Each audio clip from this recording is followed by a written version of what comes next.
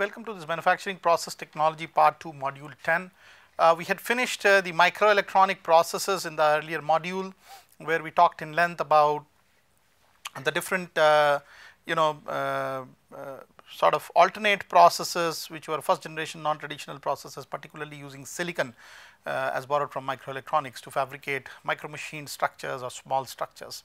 Today we are going to again discuss a very important form of non-traditional or advanced machining, which is related to the mechanical version of the machining, where there are use of abrasive particles, and typically machining is carried out by throwing such abrasive particles on the surfaces and initiating the formation of cracks and the propagation of cracks.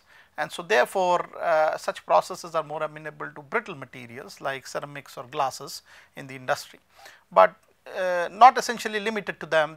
You also use them for metals, you can use them for a variety of other different materials. So there is a impact that is being tailored in a manner so that there is a crack which formulates on a surface, and that's how such processes are categorized. So let's look into this process of abrasive jet machining, or AJM. Okay.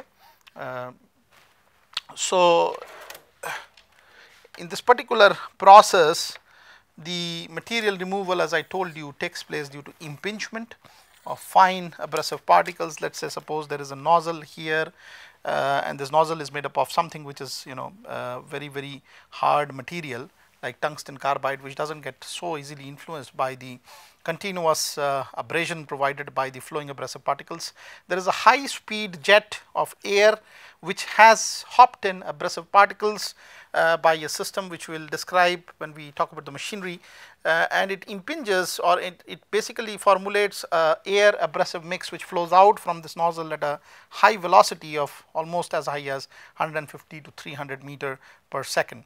So therefore, whenever this high pressure jet is directed to go from a nozzle into an open atmosphere, there is some kind of an expansion to the jet which happens, although the momentum is too high, and it gets carried for certain duration as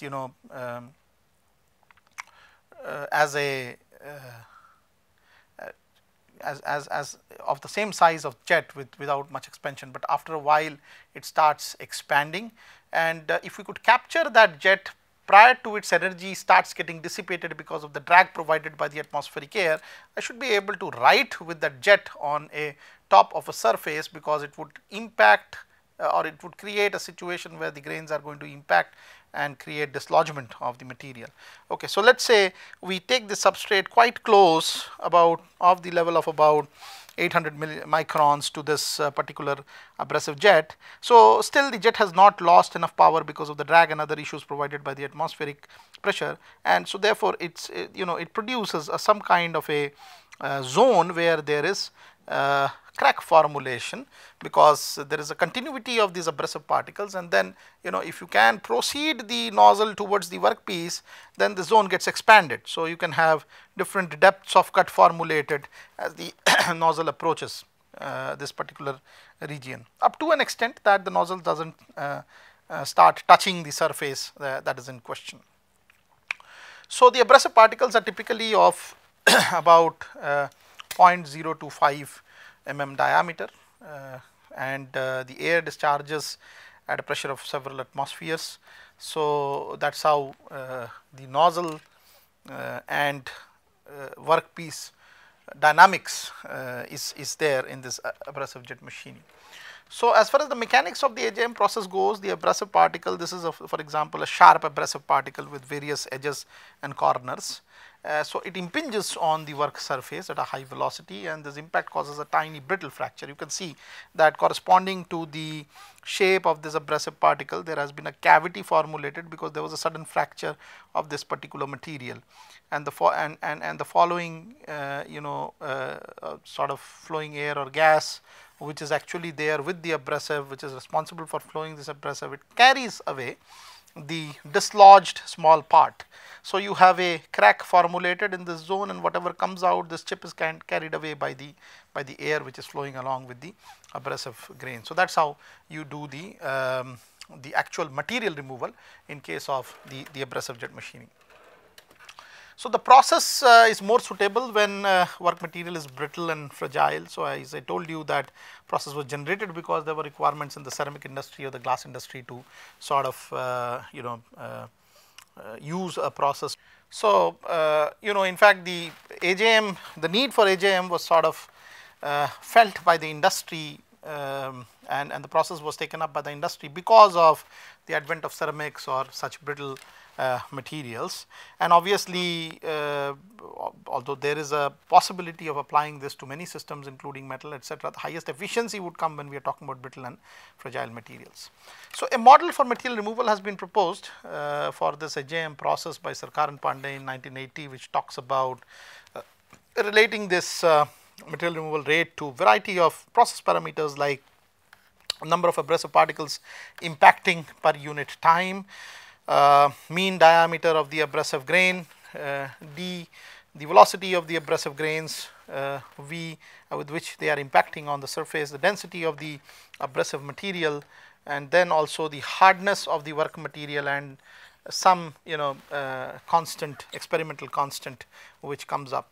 So, basically you can think of the MRR or the material removal rate to be proportional to the cube of the diameter, proportional again to 1.5 power of the velocity of the impacting grain, and also proportional to the number of abrasive particles impacting per unit time. So, intuitively it makes sense why we should go in this manner to generate the MRR. So, the process parameters which are of importance here are obviously evaluated by judging the material removal rate or the geometry of the cut, or even the roughness of the surface that has been produced and the rate of nozzle wear. And the major parameters which control these quantities are the composition, strength, size and mass flow rate of the abrasive, that is the main cause of the material removal, and also the composition, pressure and velocity of the gas which is flowing or which is responsible for flowing this abrasive at that high energy of impact or momentum delivery.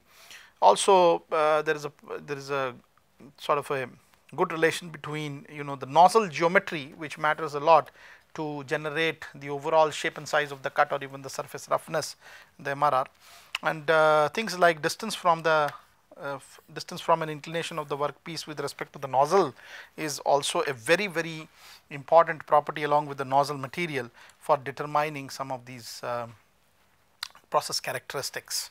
So, let us look at some of these parameters and how the variation of these parameters would result in the change in the process characteristics. So, the first study that has been made is that if we really change the mass flow rate of the abrasive particle by changing the pressure and the flow rate of the gas. So, the first important property or first important parameter which we talked about is really the abrasive, and let us look at how it really affects the process characteristics.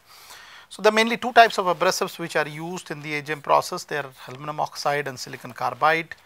The grains have a diameter of almost about 10 to 50 microns. They are readily kind of available.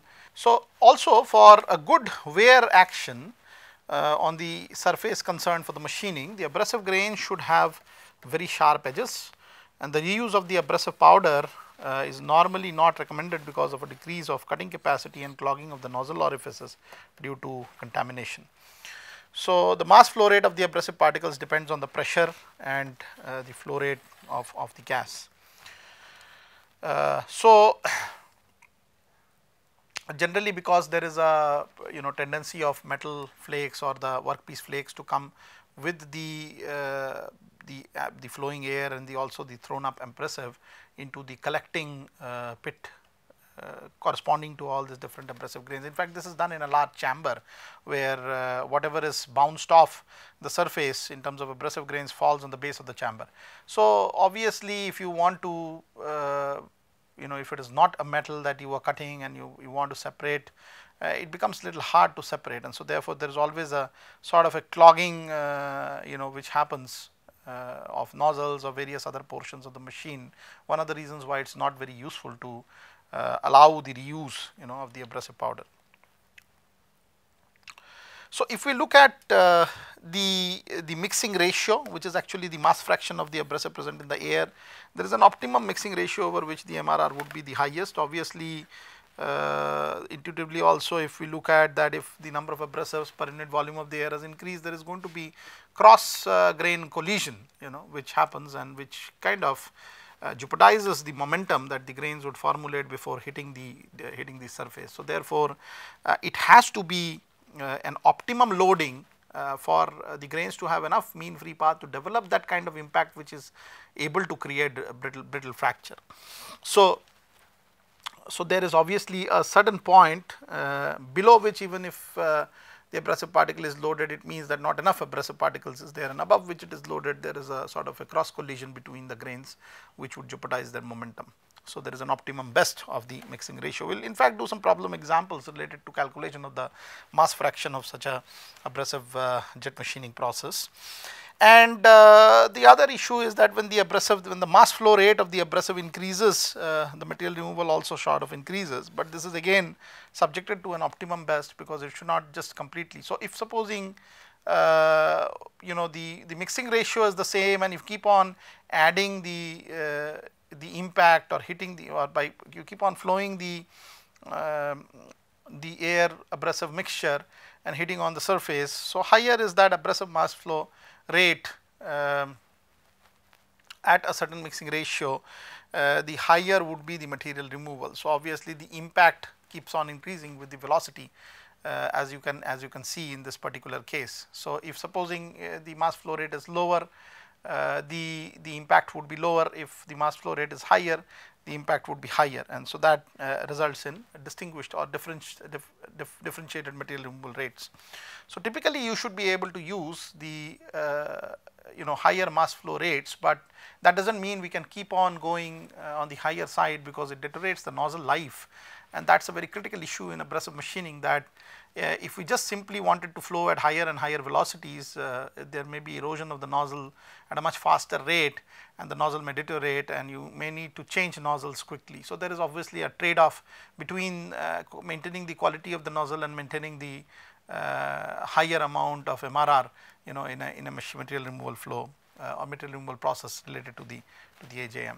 The other important aspect is the gas that is being used. So, obviously, the pressure ranges that are normally employed in the AJM process is between 0.2 to 1 Newton per millimeter square. So, this is a very high level of pressure that is being used to create this jet or create this velocity, and the composition of the gas is also having a great impact on the MRR, and so is the velocity of the gas, for obvious reasons that higher velocity means higher momentum delivery, and the composition should not be typically something which may create some kind of a. So, the composition in a way is more responsible for the economics of the process, because obviously if you were to use different, first of all, it should not be hazardous. The gas that you are using should be operator friendly. That is a very important aspect. The other aspect is that it should not have its own corroding effect on the material that is being braided away, because obviously if you are using the gas for that purpose, you have to have a sealed environment to flow all that, and normally these machines are not really sealed, they are quite open to atmosphere, and so we need to be very careful about choosing the composition of the gas there.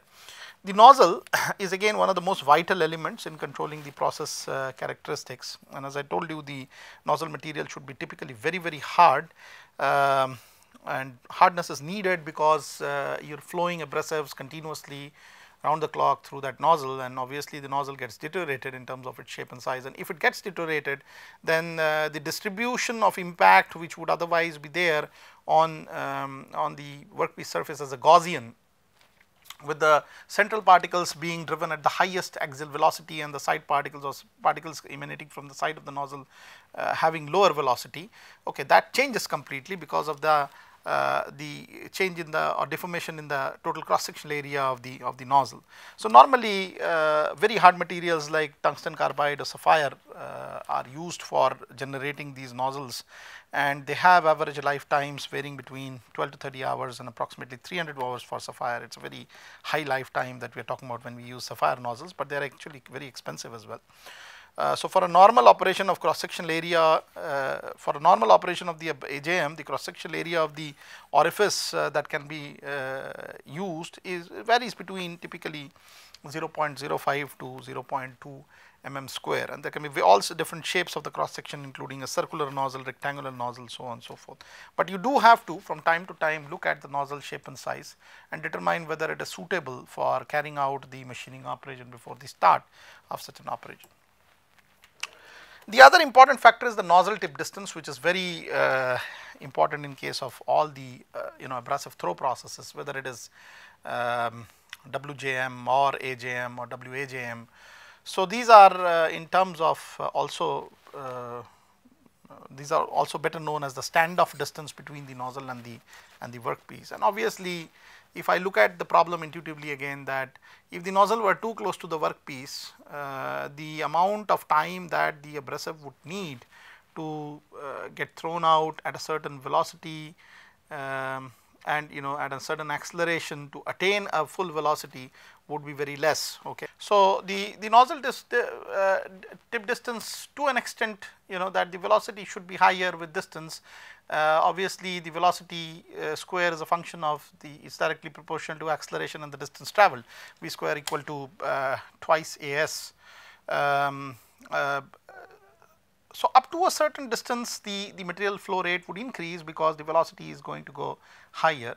But we should think about it that there is an aspect of divergence of the gas jet that has been emanated from that nozzle into the atmosphere, and this divergence also is because there is a air drag which is offered to the particle in the reverse direction, because of which there is a change in the momentum. So the velocity does not keep on changing or increasing almost indefinitely, but after a certain distance has been traversed and the jet is a little bit farther away from the workpiece, there is a huge atmospheric drag issue which would come to take place. So for a certain amount of distances, between this critical distance where the velocity would start to fall down and this let us say this acceleration effect, there is going to be a plateauing, that there is a trade off between the increase because of acceleration and the reduction because of the drag, and beyond which the drag would start dominating, so that the material removal rate would flow down. So if I really plotted the MRR with respect to the nozzle tip distance for the first few paces of distances, between the workpiece and the nozzle, the MRR would increase. Then there is again a region of plateauing where there is a balance or a trade off between the accelerative component and the drag component of as faced by the particle, and then obviously the drag would start dominating, bringing down the MRR during this particular set of nozzle distances. So obviously there is a trade off that has to be balanced, and it has to be set up at the start of any process for obtaining the nozzle tip distance. Also, it is mind you a very important, it is very important to look at the cross sectional area of the nozzle before start of the process, because the NTD may change because of a change in the cross sectional area. So typically the NTD or the nozzle tip distance is also responsible for the overall shape of the feature which is being created because of this brittle fracture effect. And as you can see that if you go down and the nozzle gets on diverging, the aspect ratio of the impression that is being made also changes quite a bit. The initially at the very beginning of the process, when the nozzle is closer by, the aspect ratio probably is higher, and the depth attained of the brittle fracture process is much larger in comparison to the width, but slowly the width increases and the depth reduces. So it comes to almost unit aspect ratio when we talk about increasing the nozzle tip distance from the workpiece surface. So the nozzle tip distance or the standoff distance is a critical parameter in AJM, and not only affects the MRR from the work surface, but also the shape and size of the cavity produced. And as shown in the figure, the velocity of the abrasive particles impinging on the work surface increases due to their acceleration after they leave the nozzle. This increases the MRR. With a further increase in NTD, and the velocity reduces due to the drag of the atmosphere, which initially checks the increase in the MRR, then decreases it. So that's what the curve here describes. And some of the features which actually have been done realistically in a actual AJM process have been listed here for various NTD values varying between 2 and 20 mm. And as you can see here, that during the 2 mm nozzle tip distance, the aspect ratio is quite high, but it keeps on changing and the depth keeps on reducing, whereas the width keeps on increasing as you're changing the nozzle tip distance all the way to about 20 mm. So that is a very important component of the AJM process. The other important aspect is the mixing and the mass ratio. Obviously, mixing ratio is highly influential as far as the MRR goes. It's the volume flow rate of the abrasive particles per unit, the volume flow rate of the carrier gas. And in place of M, the mass ratio, in place of this maximum ratio, the the mixing ratio, the mass ratio M is really determined as the mass of the abrasive by the mass of the abrasive plus carrier gas. So there must be a relationship between the alpha and M if we can just talk about densities and volumes. Let's look at some of the practical problems, numerical problems which can be important from an AJM standpoint. So during an AJM process, the mixing ratio that is used is about 0.2. We have to calculate the mass ratio if the ratio of the density of abrasives and density of the carrier gas has been given to be equal to about 20. So we know that the mixing ratio